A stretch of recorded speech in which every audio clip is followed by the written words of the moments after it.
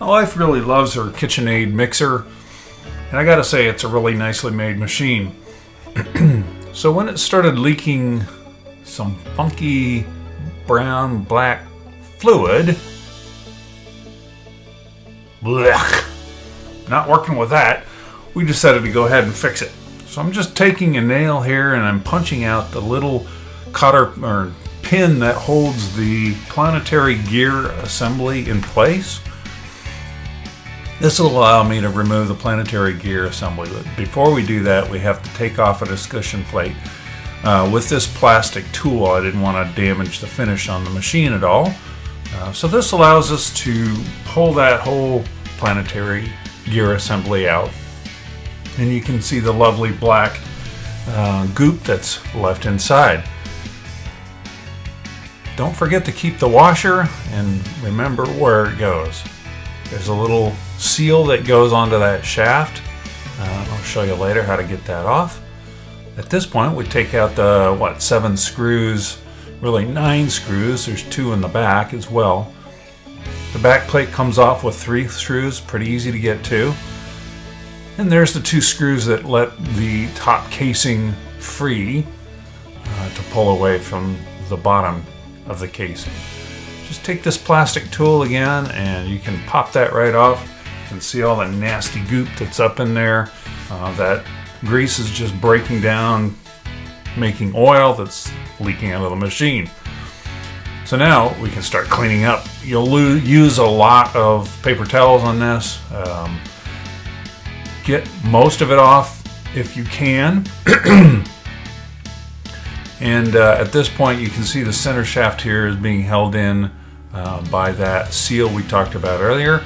I used the little pick tool to pull that seal out. I saved it to use it later on because it really wasn't leaking.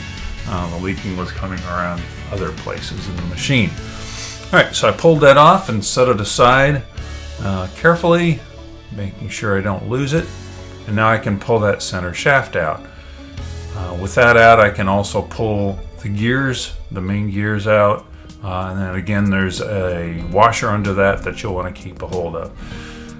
We'll pull this gear assembly out as well. It's really the only good way to get that thing completely cleaned and ready to put new grease in.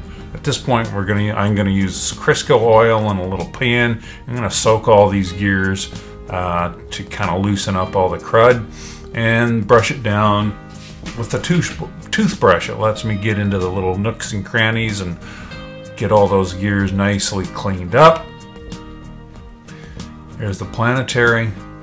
Then I take a Q-tip and get all the detailed gook out of the machine as much as possible. Then I'll take that toothbrush again and clean the lower gear assembly. Mine was in really good shape. It really didn't look like it had any wear on it at all. I am now blowing out all the gear assemblies just to make sure that everything's clean. Here's the grease I used.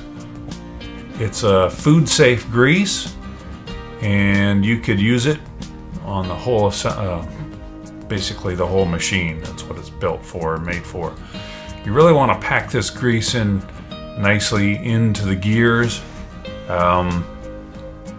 It's important to get it down into the little grooves and nooks and crannies of all the gears so that it really does lubricate properly over time.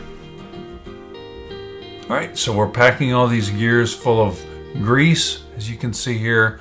It's a messy job. This whole job is a bit messy. So if you don't want to get your hands dirty, you might take it to somebody that doesn't mind doing that. So there's a little pin that engages with that top gear. Just put that back in place. Lube up your gears completely. And here you can see that washer I was talking about, the thrust washer or bearing or whatever you want to call it.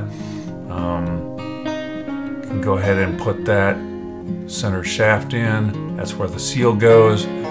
Just kind of place that in there with the pin and it presses down nice and snug. Now we'll put in the little gasket, or put back the little gasket that I was talking about, and put the rest of the gears back in place. You can see that you really want to make sure everything's nice and tight, and make sure you use all the grease in that tub. 4 ounces is about what this machine really requires. So go ahead and pack that in there real tight. Again, this is food safe grease. Don't forget to pack your gears and bearings on the top hatch, or the top assembly where the motor is. Make sure that worm gear's got plenty of lube on it. There's a new gasket I'm putting in. The old one looked like it was probably okay, but I went ahead and placed it. Once you've got that, you can put it together and clean it up. So I just used scrubbing bubbles on it. Worked really well. And at this point, I just gave it a nice start. You'll hear kind of a squishy clicking, not really a clicking sound, but a sound of grease running around those gears. That's pretty normal. This did run pretty nice and actually sounded exactly like it did when we first bought it. So the whole project turned out really well, and I didn't have any leaks of any kind of glop. So here are the tools that you're going to need. Pretty basic tools. The nail is kind of the oddball to poke that pin out or knock that pin out, but it's not a hard job. Just take your time, take lots of pictures, and take it step by step, and you'll probably have it done in a couple of hours. All right, thanks for watching.